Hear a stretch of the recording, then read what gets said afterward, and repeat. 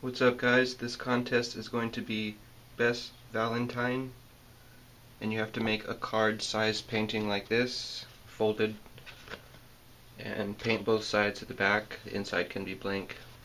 You can be creative. It doesn't have to be like this, just as long as it's Valentine's Day related. So there's going to be one winner this time. The winner gets to choose between any of my DVDs, or they can ask me for an 11 by 14 inch painting, and I'll make it for them and ship it to them.